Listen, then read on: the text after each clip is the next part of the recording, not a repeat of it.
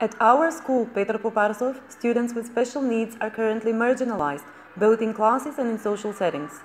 Though they're welcome to join in any activity, other students don't go out of their way to include them, so they feel left out and withdrawn. There are many students in our school that have special needs and learning disabilities. I think they feel left out from the other students in our class, and the other students aren't paying attention to them. That's the problem. As a solution, we decided to develop a project called Building Our Future Together, in collaboration with the education development organization Korani, and create a new extracurricular club that specifically invites and includes an equal number of special needs students and student leaders.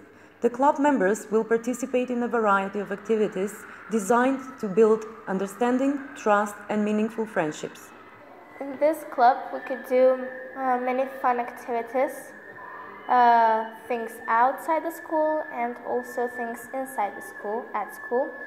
And some of the things would be probably visiting a museum or a farm. At school, we could do crafts together. Me and my friends like bowling, so that's I hope that would be a fun activity to do with them. We look forward to a greater sense of inclusion and acceptance throughout the school, beyond just the club.